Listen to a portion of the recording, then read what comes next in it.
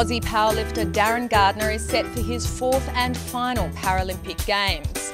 Like most athletes, Darren, also known as the Bear, follows a strict sports science sports medicine program, including the dreaded ice bath.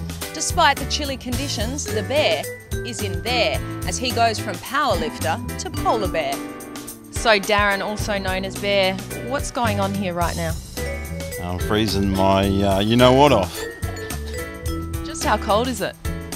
I think it's around 13 degrees at the moment, the water, and then the wind chill factor's about the same. It's obviously not the most pleasant experience. What do you do to sort of get through it other than do annoying interviews?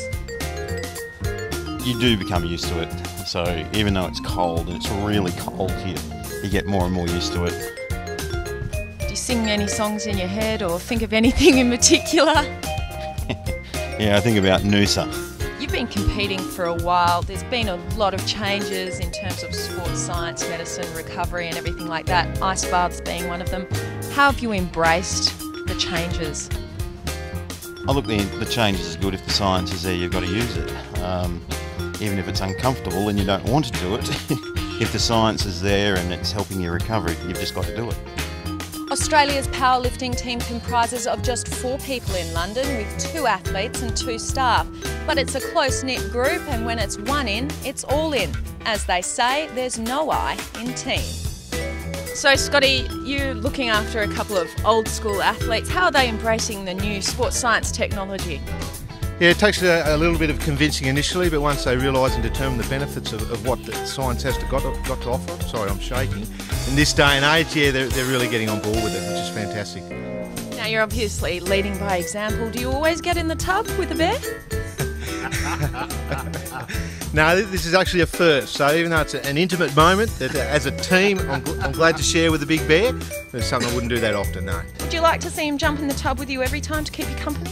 No. It's a bit too intimate. Just talking about the powerlifting program, how are you guys faring at the moment? How's the program been going?